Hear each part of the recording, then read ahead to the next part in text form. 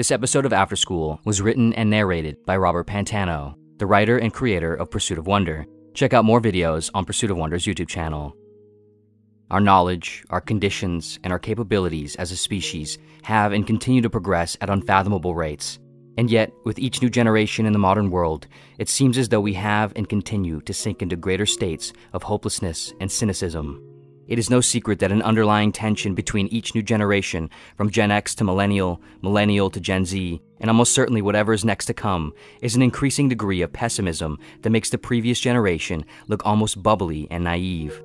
Displays of this can be found in media, in art, in advertising, and in humor, as things like irony and doomerism pervade more and more over time. To paraphrase 19th century philosopher Friedrich Nietzsche, optimism is dead, and we have killed it. Fundamentally, so many of us have outgrown more comfortable, short-sighted narratives and explanations of life.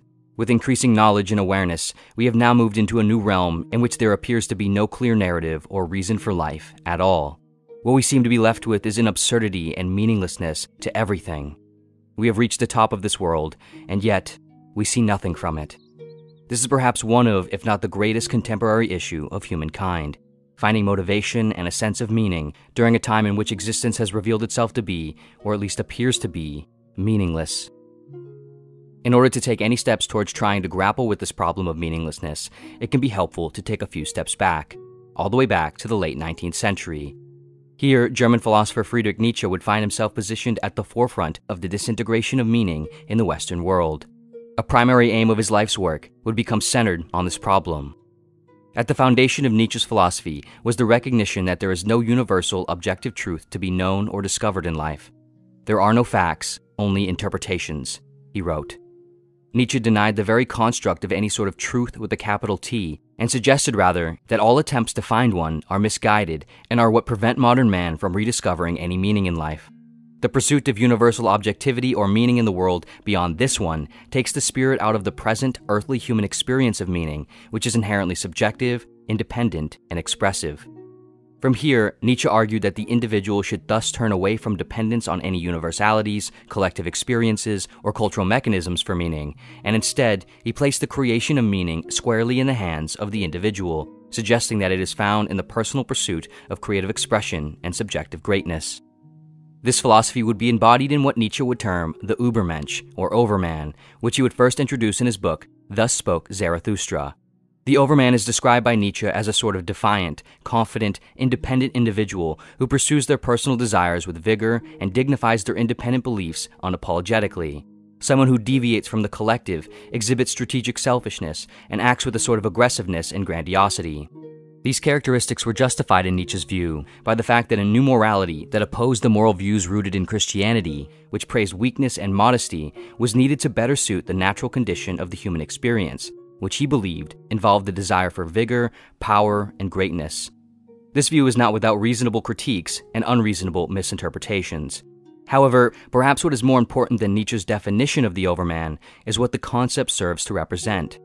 In slightly broader terms, Nietzsche sets up the Overman to function as a sort of idealized version of oneself, an image of a perfect and powerful being who has overcome all their fears and deficiencies, which one can and should set goals to strive toward. Of course, as an ideal, it can never truly be reached, but that is functionally the point. The desire and striving toward the ideal of the Overman serve as perpetual fuel for the process of self-growth as one works through a continuous cycle of self-dissatisfaction, self-improvement, and self-rediscovery, over and over. For Nietzsche, this process, which he would term self-overcoming, is fundamental to answering and resolving the problem of meaning and value in life. So long as one establishes one's goals of growth in the name of what one deems to be an idealized, life-affirming version of themselves, this process transmutes life into something worthwhile and personally redeemable. If we have our own why in life, we shall get along with almost any how, Nietzsche wrote. Several decades later, 20th century writer and philosopher Albert Camus would come into the picture, largely picking up the baton from Nietzsche.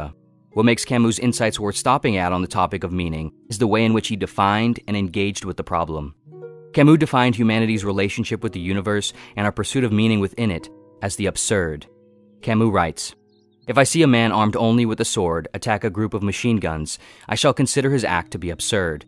but it is solely by virtue of the disproportion between his intention and the reality he will encounter, of the contradiction I notice between his true strength and the aim he has in view. From the simplest to the most complex, the magnitude of the absurdity will be in direct ratio to the distance between the two terms of my comparison. The absurd is essentially a divorce. It lies in neither of the elements compared. It is born of their confrontation. In other words, neither humanity nor the universe is necessarily absurd on its own, but rather their relationship is absurd. As we exist with and act out on our innate desire for meaning, reason, and order, the universe responds with none of the above. Thus, what we want and expect from the universe is fundamentally in contradiction with what we get. Like Nietzsche, Camus rejects the nihilistic hopelessness that might sound like a reasonable conclusion from this, and instead, somewhat deviating from Nietzsche, Camus provokes the absurdity of life as a means of finding worthy and potent experience within it. For Camus, to become aware of and accept the absurdity of life is to transcend it. In being conscious and appreciative of the absurdity, we can more freely look for, find, and create things that are interesting and personally meaningful. For Camus, continuing on in life and using its absurdity as a means of virtue, exploration, art, and unique experience is perhaps the highest and most worthy achievement. It is thus the absurdity of life that makes it worth living in the first place. Furthermore, Camus suggested that in recognizing our absurdity, we can better accept and share value with other people because we can better understand that all people are struggling victims of the absurd. Although these concepts from Nietzsche and Camus are very useful, there are still, of course, significant challenges to creating one's own meaning. One especially difficult challenge is deciding how to go about doing so. With essentially an infinite number of choices and combinations of choices for how to determine one's ideal self, what to strive for, and what to do with the absurdity of everything, the anxiety of choosing properly can be difficult to bear. Ironically, though, the choice we make here, in reaction to the anxiety of choice, is perhaps the most important choice of all. Around the same time as Camus, and following a similar thread of thought as both Camus and Nietzsche, the work of 20th century French philosopher Jean-Paul Sartre helps provide us with useful insights and motivation for getting over this hurdle. Sartre argued that since, in his view, we are not created with a specific purpose prior to existence, we create our purpose through the choices and actions we take in life. Man, Sartre writes, is nothing else but what he purposes. He exists solely insofar as he realizes himself. He is therefore nothing else but the sum of his actions, nothing else but what his life is. Since this responsibility can be so overwhelming, the easier knee-jerk response is just not choosing. To mindlessly assimilate popular beliefs, follow standard routes of life, and deflect nearly all the responsibility of choice onto others. Sartre referred to this, however, as bad faith, a form of lying to ourselves and denying our basic freedom. In other words, it is a short-term attempt to dampen the anxiety of being that in turn costs us our authentic self and experience of life. Even choosing to not choose is still a choice. There is no escaping the requirements of choice, and this is perhaps the fundamental existential determination, to choose or not to choose. In this choice, one either harnesses the anguish of human freedom or relinquishes it, either builds a life of intention or lives a life of complacency. Sartre, Camus, Nietzsche, and many others unmentioned saw the ground crumbling underneath them and made it part of their life's work to preserve some of the foundation for us. What we are left with now, and perhaps what we will be left with for a very long time, is merely that foundation, on which we must build our own homes. We must realize that this condition is not barren, but ripe for opportunity, that it permits us to no longer be subservient to some specific grand meaning or template of life, that we don't have to discover or join in on someone else's ultimate answer. Rather, we can and should attempt to create and build in this world using the blueprints of our own design. It is, of course, all incredibly hard and complicated, but the challenge found in this, in the whirlpool of uncertainty, absurdity, and responsibility, is perhaps the unavoidable price of the great gift that we are all given at birth. To face up to the abyss, to feel the anguish of choice and potentiality, to bear the weight of self, all are but visceral, humbling, and beautiful reminders of the potency of life running through our veins.